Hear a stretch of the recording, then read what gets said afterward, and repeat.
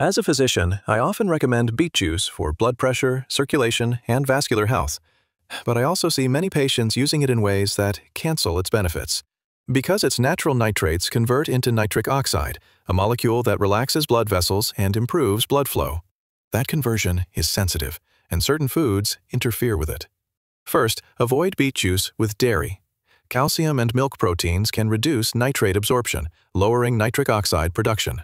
Second, avoid drinking beet juice with high-sugar meals. Sugar spikes insulin, which directly disrupts nitric oxide signaling and circulation benefits.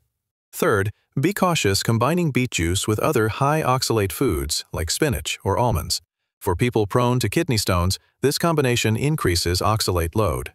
Fourth, don't pair beet juice with heavy, high-fat meals. Fat slows digestion, delaying nitrate absorption and stressing the gut. The safest, most effective way to use beet juice is alone, on an empty stomach, or with a light meal.